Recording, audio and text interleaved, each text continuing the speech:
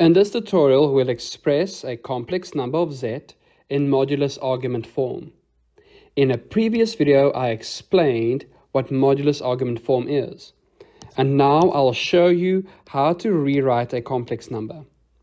So let us say that we have z equals to negative 24 plus 10i. And what we want to do is find the modulus and find the argument. So to find the modulus, we take the square root of negative 24 squared plus 10 squared, which is the a and b value.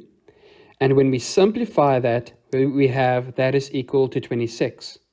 Next, we need to find the argument. So what I like to do is use a rough sketch to help me find the argument.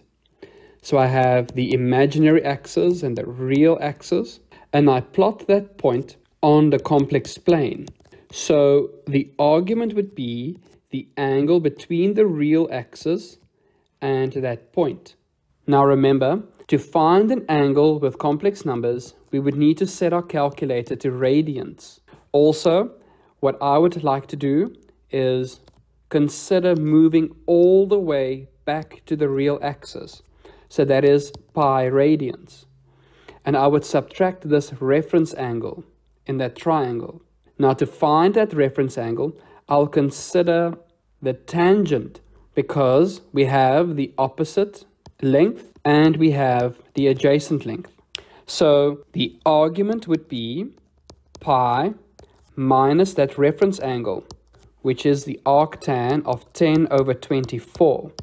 And remember, we use the absolute values when we find this reference angle. So that simplifies to 2.747. Now, we need to rewrite the real value and the complex value in terms of trigonometric ratios. So the real value would be equals to negative 24 equals to 26 times cos of 2.747. And the imaginary value would be 10 is equals to 26 times sine of 2.747. So that means I can rewrite z as 26 cos 2.747 plus I times 26 sine of 2.747. And notice that we can take out a greatest common value of 26, which is the modulus of our complex number. So z is equals to 26 times cos of 2.747 plus I times sine of 2.747.